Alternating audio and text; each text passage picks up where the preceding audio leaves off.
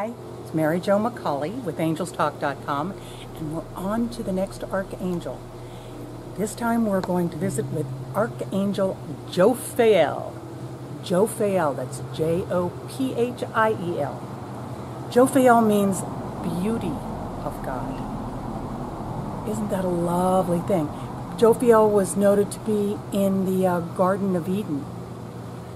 And how beautiful was the Garden of Eden. And again was also noted to work with Noah's sons in the revamping of the world after the flood. Now, being the patron of beauty, Archangel Jophiel is the patron of artists. So if you are an artist, call in Jophiel to help you. Artistry, including things like interior design. The patron of interior designers, any kind of artistry, that's Jophiel.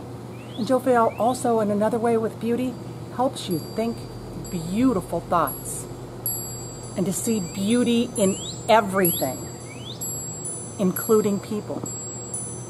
Because sometimes it's a little tough to see beauty in some people. Jophiel brings joy and laughter into your life, but not the raucous laughter like Raphael.